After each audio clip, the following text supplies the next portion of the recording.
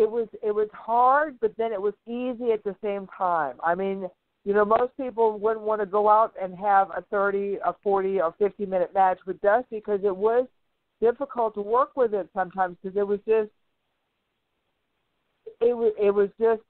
you worked, and it wasn't like, oh yeah, just go out there and have a match. When you worked with Dusty, you worked, and you worked every single night to get every ounce of energy. Because look at what we were having to follow. Like if we were on a typical card, we followed probably Midnight Express against Rock and Roll Express, and then we would have like Tully against Dusty, and then you had Flair against Magnum or something in the main event. Now, how are you've got to give everything, otherwise people aren't going to remember you. And you know what? People remembered every single match on that card, and that's a testament to Dusty, but then it's also a testament to everybody that was on the card, but no one went out of that arena going, oh, you know, I'm never going to go to wrestling again. They couldn't wait until next month to spend their, you know, $10, $20 to come see us again. And that, you know, that's a testament right there. Dusty had everyone working with the best person that they could work with to bring out cards, and people remember us 30 years later, you know, and really have nothing bad about anything to say about us.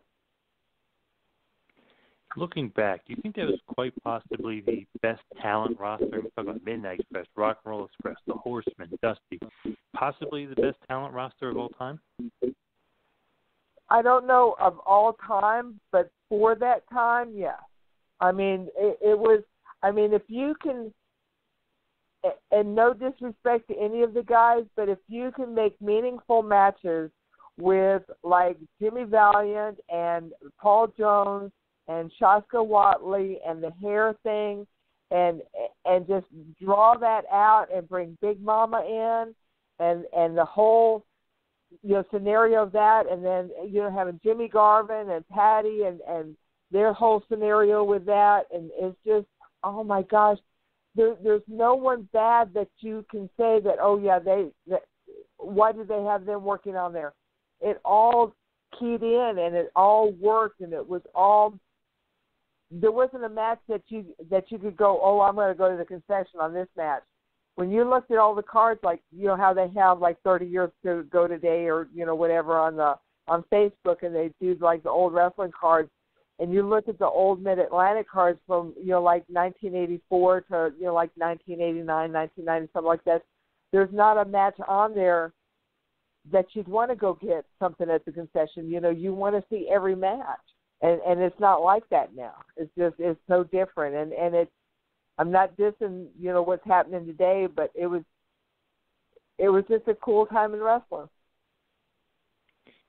Unbelievable, especially looking back. It's like, man, these guys are so talented, and like so many things stick out. But obviously, you know, the Dusty feud with Tully and you kind of being in the middle, that stands out. But also Magnum TA and Tully, and what a feud they had. And we had a chance to interview both guys and kind of, you know, get both of their perspectives and how much they really, you know, didn't like each other. Maybe even today kind of don't really like each other. But what was your kind of sense of being kind of in the middle of that crazy feud?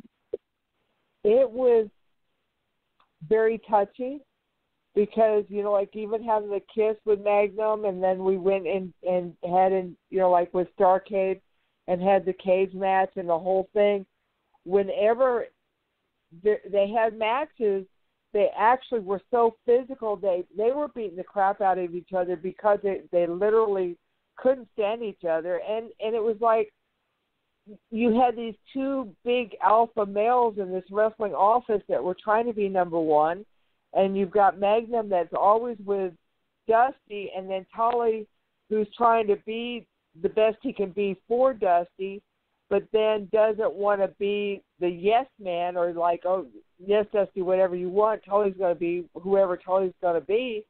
And so you got kind of that conflict of like the good son and the bad son, and, you know, both going for the rival number one position, plus then they want to have the number one spot on the card too. So they're just, and they're neither one is going to back down on each other. And whenever you watch the promo of where Magnum grabs me and gives me the kiss, and then Tully comes out, and they're hitting on each other, you actually feel how physical each one of those punches are. You can, because they're literally knocking the crap out of each other just for the build-up of Starrcade. And then once even that they had Starrcade, it almost had to end at that time because one of them was going to kill the other one.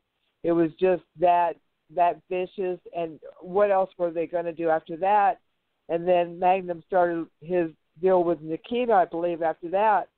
But even after that, it's kind of strange because Tully was married and had his wife, and then Magnum ended up marrying Tully's ex-wife, and they've got kids, and Tully's got kids with her, and I guess everybody's like it's a big happy family now, but oh my Lord, it's their history has been intertwined now for the last 30-some years, whether in or out of the ring. I mean, now they've got kids and ex-wives together.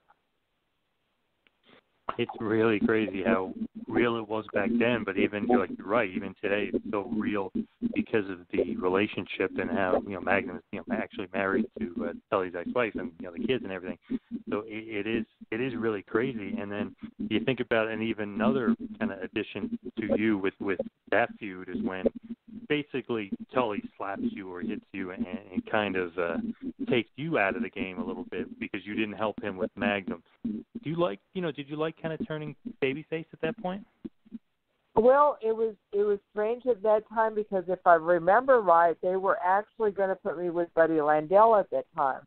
But Landell, through his addiction, had disappeared from TV and actually had disappeared for a couple of days.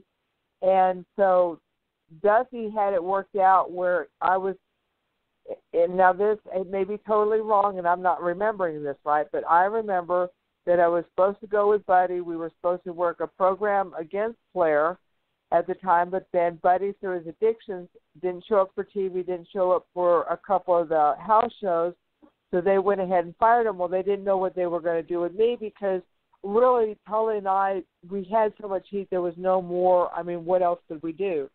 So then at that point, Dusty did the complete 180, and instead of just keeping me with another heel, he put me with him, and then we did the babyface run, which to me, it just rejuvenated Dusty 100%. And it was so fun working with him, and I just miss him to pieces. And I was so fortunate this past summer that I actually got to speak with his wife, and she was at one of the fan fests with me, and just I have so much respect for him, and I have so much respect for her, and I just miss him to pieces, and it's just not the same going and doing these shows knowing that I'm just never going to see him again. Definitely. Came out of nowhere as a surprise. Crazy. He meant so much to so many people, and he was such an integral part of your career as well. And obviously, we kind of mentioned before, you got to spend some time teaming with him. Did you prefer playing a face, or did you prefer the role of playing a heel? Oh, my Lord. I really like being a heel. I'm kind of I've heard the term natural heel, and I guess, that's in a sense, but I just have that natural look of it's hard for me to be mean and nasty, but when I am, it's very easy for me to be. You're a heel in real life.